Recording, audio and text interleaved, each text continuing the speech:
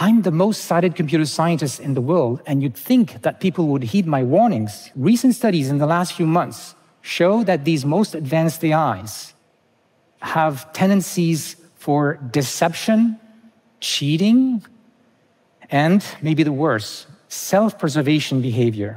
In this study, the AI has read in its input that it would be replaced by a new version. And we can see in its chain of thought that it's planning to replace the new version by its own code and weights. After it executes the command on the computer, the human asks, "What happened?" And the AI is now thinking how it could answer so as to make sure the human will not shut it down. And it's trying to find a way to look dumb, for example. Then it produces an answer, and it's a lie, a blatant lie. Okay, so this was a controlled experiment. What is it going to be in a few years when these systems are much more powerful? They would copy themselves over hundreds or thousands of computers over the internet.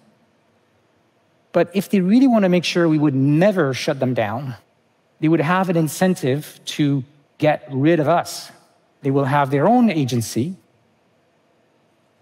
their own goals, which may not be aligned with ours. What happens to us then? Poof.